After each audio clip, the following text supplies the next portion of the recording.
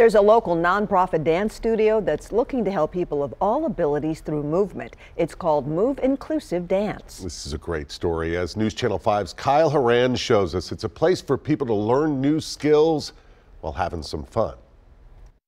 All right, we ready? Tucked in the corner of a Bellevue strip mall off Highway 70 is a place that's kind of groovy. Take a deep breath in. Lauren Morris is leading this dance class. Now push out. 1, where 2. You'll hear the word inclusive a lot. So it's a completely inclusive space. That means most of our students have some type of disability, but some do not. 1 at a time. It's why Morris founded Move Inclusive Dance. Do that again. A place where people dance. Even spectators could get pulled in. This dance studio is meant to help people grow their physical abilities, as well as social. Just ask Nathan Robinson, one of the studio's members. Nathan's mom, Therese Robinson, heard about this studio and knew he'd love it. And I knew that he'd always wanted to be on stage, and that was never an option. So as soon as he realized that he could be a part of a dance class and be a part of something like this, it was very exciting for him.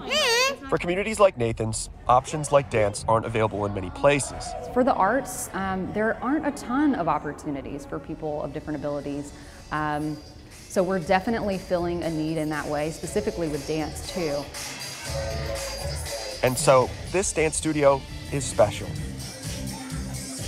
It allowed him and a bunch of people here to perform on stage for an audience at the Nashville Zoo. They were so ready and excited, and for many of them that was their first time to be on a stage and have that kind of experience.